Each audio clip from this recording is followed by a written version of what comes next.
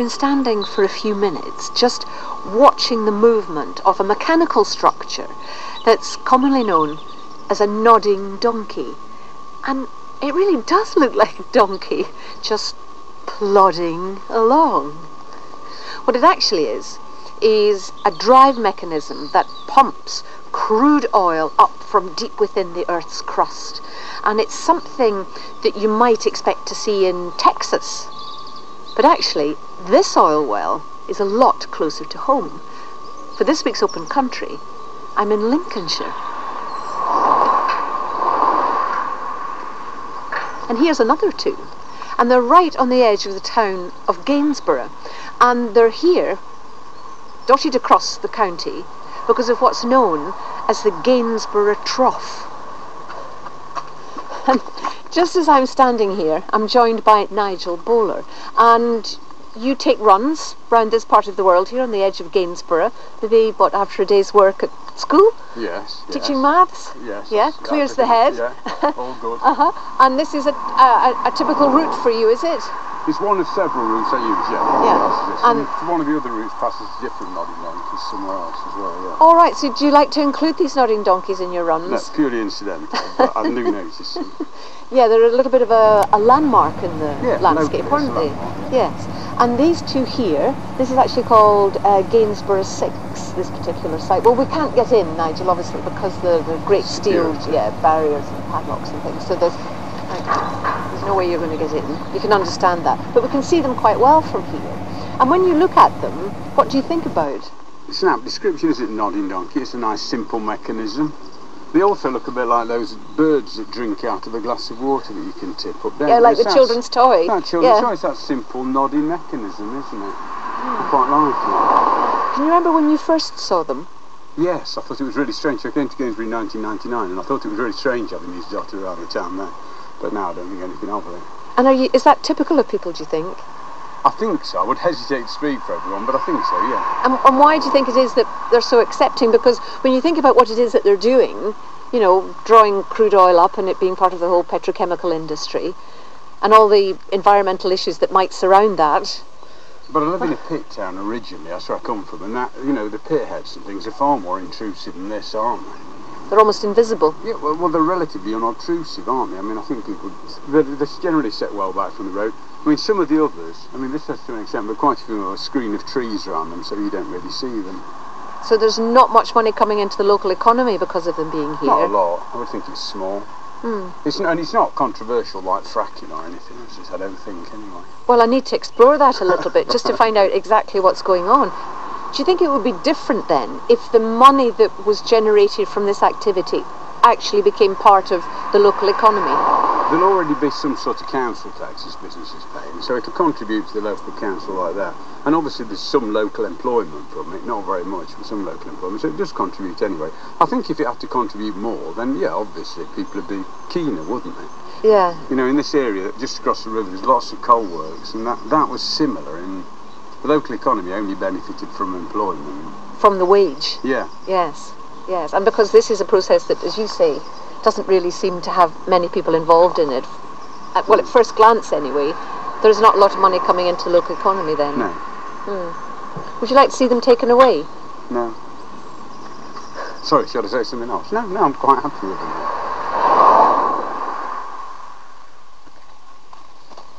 Gainsborough is just behind me, and I've crossed the Trent into North Nottinghamshire, and I've come to see another of these nodding donkeys. It's actually stationary at the moment, but I've come to this particular site because I'm here to meet Julie Barlow, who's part of the senior management team of iGas.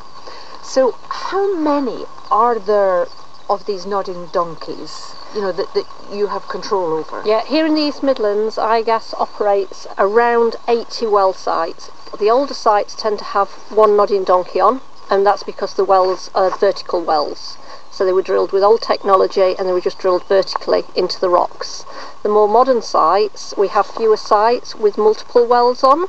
You will see 4 or 5 nodding donkeys because those wells are drilled vertically and then laterally, so they're draining a wider area from a single site. So the technology of extraction has changed over how many years of extraction then? Well, the actual Gainsborough oil field was first discovered in the 60s, but really developed in the 80s.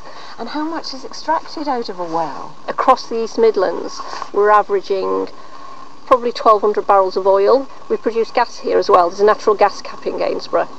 So is this good oil that you're taking out? Very high quality oil. Really? Yeah. A road tanker, a petrol road tanker that people see on the road every day, that's about 200 barrels. So we're producing 6 road tankers of oil a day that goes to refinery locally. And they are in all sorts of, well, almost unexpected places, I think. That's right, because this oil field's been here for quite a while. What's happened is that as the town of Gainsborough has grown, it's grown around our operations. We've got an oil well in the middle of a housing estate. We've got a couple of sites that are on the golf course, next to the railway station, next to the leisure centre. So it really is embedded in the community in this area. So let me ask you then, Julie, how sustainable is it? Because it's on a very small scale, say, compared to offshore oil extraction. It is. I mean, this field has been operational for 60 years. It was originally drilled and discovered by BP. They sold it in the 80s as being unsustainable. It's still producing and it's still profitable today. Oil prices are obviously a big influence on that, and we have seen oil prices fall dramatically this last 12 months. So now that these fields are still profitable, but obviously more marginal, and that is the biggest influence because our operating costs are a different scale to the North Sea as well. So we have smaller volumes, but smaller drilling costs, smaller operating costs. And the money from oil production, how much of a benefit is it to local communities to have oil production in their place? Once we're into production, most of the costs of production, the operating costs, stay locally. So we pay rents to landowners. We don't own the sites usually, we rent them. There's obviously salaries. All our employees, like me, live and work in the operation, so that comes in.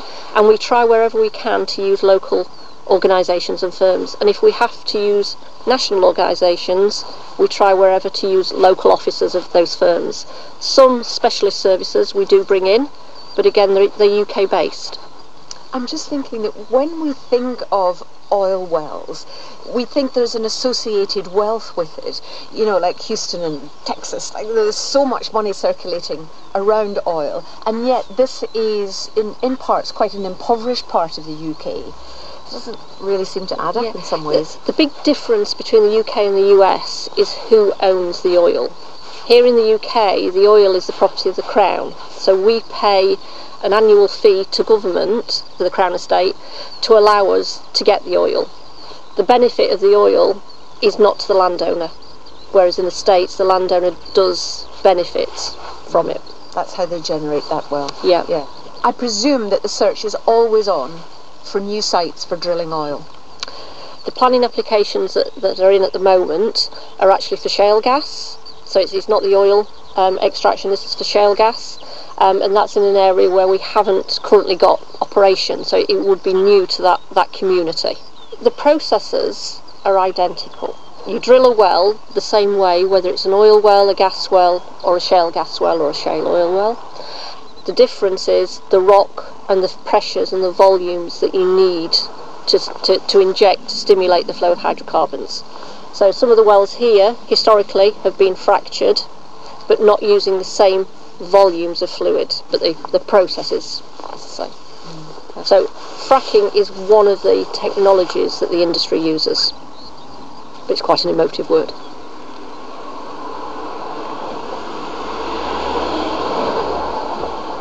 I've come to the edge of Gainsborough. I'm in the Park Springs housing estate, and the most unlikely site here, I have to admit, is right behind me. It is yet another of these nodding donkeys in full operation, just one in a fenced off area, very secure, extracting oil. Yeah. And I'm standing watching it with Malcolm Fry and Paul Hildreth. You're both men of geology, great backgrounds and histories of geology in your life. So I need to understand a little bit more about what the Gainsborough Trough is that I've heard referred to. So who's going to take that on? Well, Malcolm. The Gainsborough Trough is effectively a deep part of the Carboniferous seas. And how and when was it formed? It would form over 300 million years ago. The oil is formed from the breakdown of marine organisms, basically. The oil gradually migrates up into mostly sandstone reservoirs in this area, and these sandstones are porous, and so they can hold the oil within the sandstone reservoirs. And there it is trapped.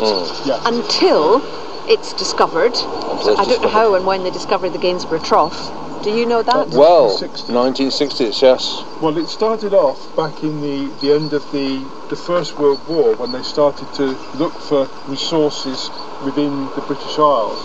And how do they know it's there? Well, from seismic surveys where they send down more or less like depth charges and get the bouncing back of the sound waves, and they can tell what strata are down there.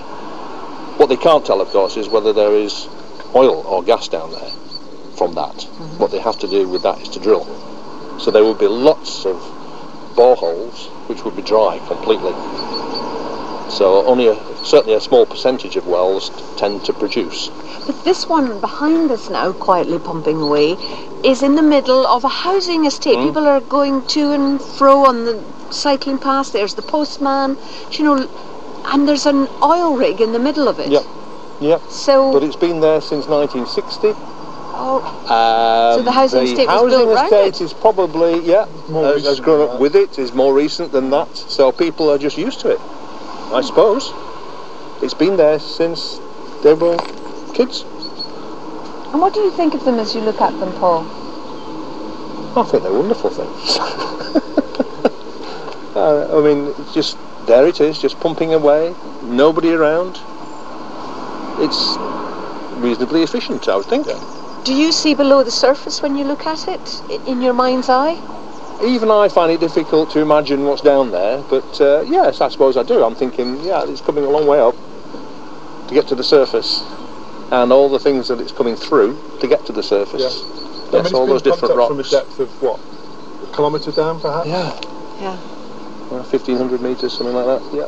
The site that this takes up, it's just almost the size of a football pitch, isn't it, with the nodding donkey in the middle, and a few bits of gaswork stuff with taps and pipes, and in the middle of this housing estate. So people are quite unconcerned about its presence here. Yes, they are. But you passed something on the way here today. There's a new oil well being drilled at a village called Lawton, which is about 3 or 4 miles north of Gainsborough, where a firm called Egdon Energy are actually drilling a new well down into what is an offshoot of the Gainsborough oil field. They're looking for a reservoir in a sandstone and sealed off by mudstones around it.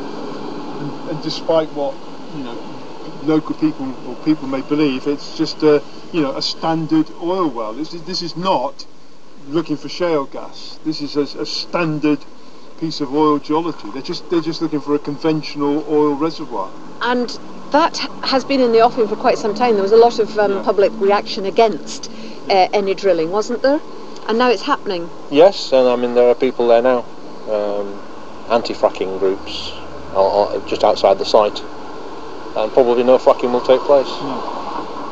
Do you think if people had been informed about the processes of oil extraction back in the 1960s, that they would have been protesting against the construction of these, albeit quite tiny little nodding donkeys? No, I don't think they would. I think people in the 60s were much more accepting. Or less able and less maybe aware of what was involved.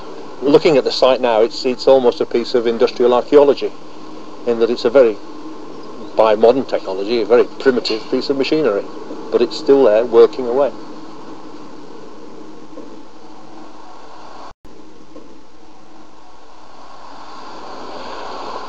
Not everyone in Gainsborough has a peaceful relationship to the oil wells here. And after talking to Paul and Malcolm, I've come a few miles north to Lawton, the village where they saw a couple of anti-fracking protesters. It's a beautiful site to camp on, even though it's a bit soggy underfoot. There's new lambs in the pastures and they're fringed by woods. And here is the actual drill site. They've got a sturdy 10-foot fencing all round it. There's security guards there, all dressed in black. And they've got the whole drilling rig. And there are lorries coming in and out. So there's quite a lot going on. And squidged onto the verge next to it, we've got 2 caravans, there's 3 small tents and a few odd deck chairs which are set round an open fire. The logs are looking a bit damp though. And among the 4 protesters keeping warm today are Louise Hammond and Daniel Ashman. How long have you been here, Daniel?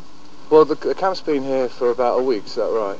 A week yesterday. We got here a few days ago. It can be anything from about 6 to upwards. Yeah. How have local people reacted to you here? You've got a couple of caravans. We've got a few caravans, we've got a few tents at the moment. We're hoping more people are going to come and join us. We've had some local support as well. People come, they bring some food, they bring kind of what's ever needed to help sustain this. You know, we're going to get more information down here. More signs, more information as people drive by, so that they can start to have get more of an informed opinion about it. So that's why you've come here, to change local opinions. The community protection camp has been set up outside the drill site, which is doing test drilling for oil and gas. It's meant to be conventional, really to raise awareness. A lot of the interactions which the villagers have had have been from salesmen. They're here to pitch to them, to convince them that this is all fine, it's all kosher, it's all good. They might give them a little bit of a sweetener, you know, sort of some money for their community hall or something like that. And they've not really done their research. And because of the hierarchy of the political order, you know, they're following that tune, and people aren't getting given all the information to be able to make the decisions, really, based on evidence, based on what's been going on in other countries. So we're here really to raise the profile, make it so people can't just dismiss it out of hand. Mm-hmm. Well, you say it's meant to be conventional, and you talk of sweeteners. The company drilling here, that's Egdon Resources, have specifically said that fracking will never happen at Lawton. As a grandmother, I have no choice but to be here to stop this dirty, dangerous industry. This industry is killing people. Locals need to be up in arms about this for their community, but because they're getting hoodwinked by big corporations and little bits of funding, they're turning a blind eye. You know, you're not just going to get one nodding donkey here, you're going to get boreholes here, here, here. Once these companies get a foothold in Lincolnshire, as they are doing in Cheshire and Yorkshire, we will not be able to stop them. Louise, you're from Scunthorpe, that's about 9 or 10 miles away, but your home is in Leicester, Daniel. So what makes you leave everything, your girlfriend, to come and set up camp here? I don't particularly want to be here. I'm a bit disgruntled about the fact that I feel that the interests of my health and my family's health and my loved ones' health are not being actually adhered to. So I've got to do it myself. You know, I've got a life, I've got a family I love. We all do. And that's got to be the motivating force behind our actions, and we'll come up with the best decisions if we allow that to take precedent over a few thousand people's monetary benefit. I've come a few miles northeast of Gainsborough, and I came along a long lane that sort of weaves its way between the vast agricultural fields here. It was called Cow Lane. I love that places hold the agriculturalness of the landscape in the very name. And as I stop and get out of the car, there is in the air, along with the birdsong, this whir and occasional clunk of these nodding donkeys. In this particular site, there's 1, 2, there are 4. I'm with Verity Barrett. Yeah. This is a place that you know from childhood. Yes, yes. Which is how many years ago, if I might ask? 26 years ago. Right. Well, I was born 26 years ago. Yeah. So. But, and how is it you come to know these particular nodding donkeys? This was part of a journey that we'd make maybe once a week to go and see my granddad in Market Raisins. So we'd regularly go past, and it was sort of a talking point, especially if my dad was in the car, because he would always want to kind of talk about, oh, why are they called a nodding donkey? And they're quite fascinating, as you said, they're hypnotic, the rhythm and the shape, and they would always remind me of kind of a sort of puppet, although now, up close, they're so much more controlled than perhaps my imagination allows them to be. You animated them in your mind into something comfortable, and not to understand what their purpose was, but maybe just as a playful thing in your head. As a child, certainly, I would not have thought about what they were doing.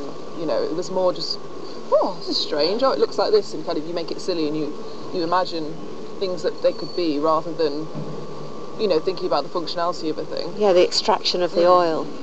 We didn't really know very much about the way that they worked or the mechanisms they have in place, because we actually, when we took the scenic route one week, we saw this flame, and we were sort of really alarmed, thinking, oh my God, do we need to ring someone? We got out of the car, we were looking, trying to work out, you know, why is it there? I mean, it looked quite contained coming out of this pipe, and as it transpired, that sort of offlets excess methane and it's burnt off, and that's kind of how that's dealt with, to avoid any pressure and explosions. But we didn't have that knowledge. You know, it's strange how these things can exist in your everyday, and that they're in your periphery, but you don't stop and examine. And actually talking about them now has made me so much more inclined to kind of research and think, oh, and knowing that there's 80 in the area, it's mad. You think about them now more on the environmental element of them rather than the curious animation of them? I know that there's a world of things to do with oil that may not be positive, but I can still kind of find that kind of inner child that's always on the edge anyway, that still just has a happy memory, and watching these, it's just so calming, and the rhythm, it's really actually quite wonderful being here and hearing the birds, hearing the sounds, tuning into those. And actually it's nice to sort of have the opportunity to just come and to listen to this, and that's why I'm here. It's not on a journey anywhere else, and actually giving it some attention. It's, you know, it makes me feel very mindful, and, you know, like I'm actually paying attention to these things and giving them their moment. And that's the last thing I would expect anybody to say.